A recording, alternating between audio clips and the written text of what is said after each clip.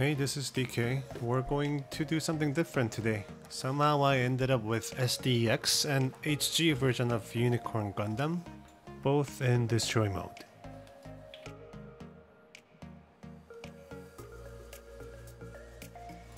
Starting with the baby one, SDEX one, I will be building this straight up factory build. No painting, no scribing, just nothing, straight up. Thing I do want to point out is that SDEX box art has more panel line than the HG one. I have no clue why they did that. SDEX has entry grade style of a runner and gate, where you don't need any tools to move them out from the runner. Just a few twists and push and you're good to go. I'm making a bare build first to check how naked this looks, because the SDEX tends to have a lot of detail with decals. Look how naked this is. It will look much better with all these decals. I think this SD had a lot of decals. It must be due to all the red breaking part. I'll mention something around this when I do the HG unit, but yeah, this is a lot of stickers than usual. This SD only had like 3 red parts, the chest and the arm pieces. Rest of them, it was all stickers. But don't they look pretty good here? I was surprised. It looks pretty good. Come on, this is straight out of box, right? Now on to HG Unicorn. I'll be making this with full custom paints, except the red clear parts. I was actually thinking about painting those fluorescent pink, but I think clear red looks cool as is, so I'm not gonna touch them. I think this kit has a lot of part compared to other HG kits. I think it's because of all the red cracks that Unicorn makes during the destroy mode transition. Lots of little pieces, lots of little red pieces, lots of little white pieces to put them all together into a one Gundam. It also had many places like arm and joints where Bandai kinda forcefully added the clear red pieces to give that cracked look. It looks really cool when it's built and doing nothing, but I think that makes this Gundam a little fragile than other Gundams, other HG Gundams. If you are here for the first time and asking why is this guy cutting everything at once without any order, I'm doing this to make my process easier when I paint, so I'm just cutting out everything. Now I'm kinda used to matching pieces without the part number from manual.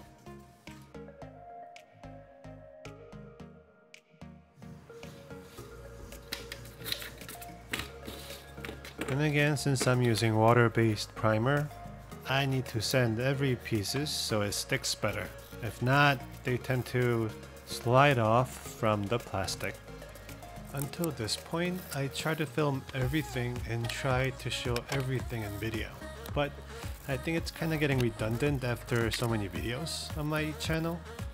So I'm thinking about a new format where I will introduce a box and a runners, but skip the basic building process, like basic cutting, sanding, basic detailing processes, and just show extra stuff that I'm doing to the model, like extra painting, extra detail, extra scribing, something that doesn't come with the box.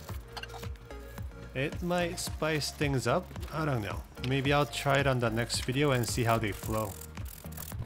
So don't forget to subscribe and like and share.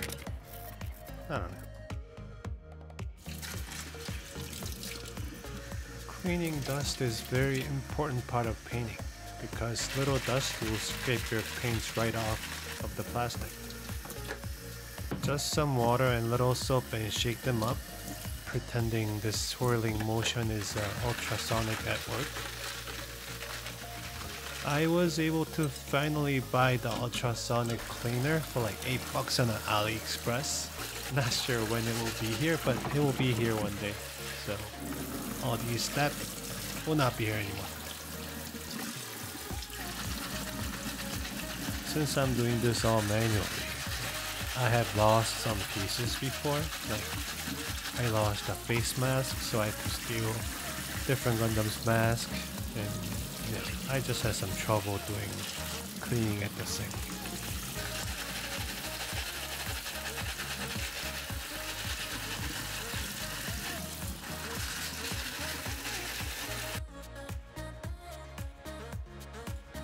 You can just pat them dry or leave it to dry, but I tend to leave it on a microfiber cleaning cloth and let it be, and I put some fan on the side to speed up the drying process.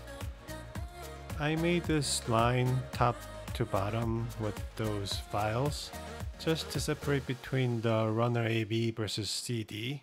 Since C and D and A had all white pieces, I was scared that I might not be able to find the correct pieces when I try to assemble them.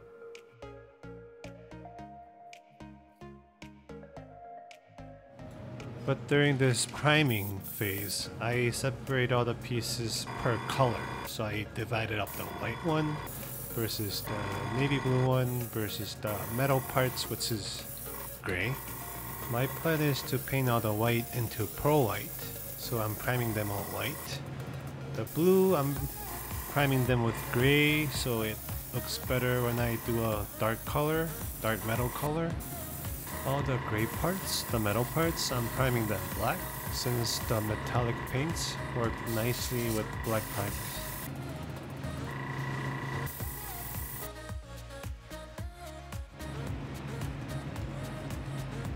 So I used this pearl white paint a few times before, but I kinda failed because I didn't prime them right. But this time it's working out very nicely. It's working well. Paint slowly, thin layers over thin layers. Here I'm mixing up the blue metal with some silver to make it lighter, because some of the metal pieces had like a blue tint to it. It worked out pretty nicely too. See the difference between blue and a tinted blue? Since some of the black primed pieces came out pretty nice, I'm just lightly going over them with silver metallic paints. On some pieces I went all in, on some pieces I just lightly sprayed on top, keeping some black surfaces.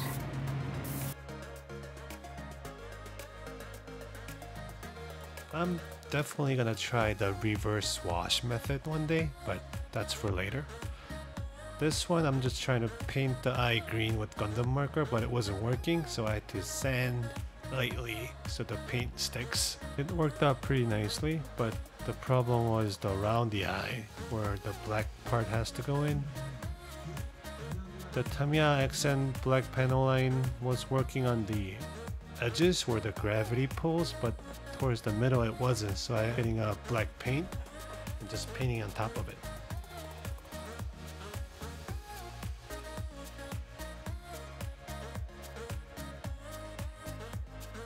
You know, like the regular Gundam will have one chest piece and maybe like a 2 yellow chest nipple part to just poke it in, but this one actually has separate pieces because of all those red cracks.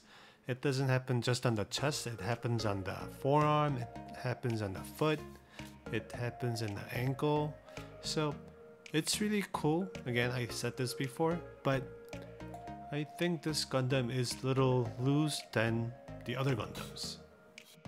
If you know me, I love panel lining, but I didn't do any panel line for this Gundam because on the manual, on the box art, this HG Unicorn Gundam had no panel line whatsoever. So I guess I'm making this unicorn how Bandai wants it to be built. Maybe it was just a mistake on their side, but whatever. It looks good. I do think the clear red breaks up, the crack part makes up a lot for it. Even this small waist part gets like one silver, one red part between the chest and the waist. There you go, HG Unicorn. The pearl white turned out really nicely in real life, but I'm not sure if you can see the pearls in the video. I try to play with some lightings here and there to force the pearlness out of it. Hope they help. Hope you can see it. I think this HG kit is a great kit, but it may be a little tough for first timers due to all the little connecting pieces, but I think it's definitely worth it.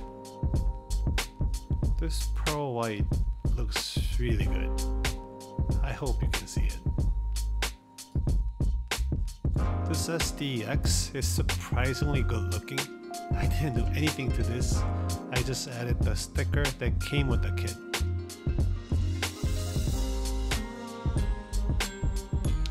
I'll admit, I painted the Unicorn HG's V-fin wrong. I should have only painted the front side because it opens from white unicorn horn to a flat V-fin like that. I spent about 15 minutes plus or minus 5 minutes on that SDEX. I just checked the time code, but I spent about 10 hours on the HG unit. Don't get me wrong, you can definitely tell the difference in quality in real person. Real painting versus sticker, white bare plastic versus pearl white metallic white, huge difference. But in this video, the quality, they don't look much different. It's kinda making me sad. Oh well, I am getting better with this spray painting, for sure. Thank you for watching and see you on the next build. See ya.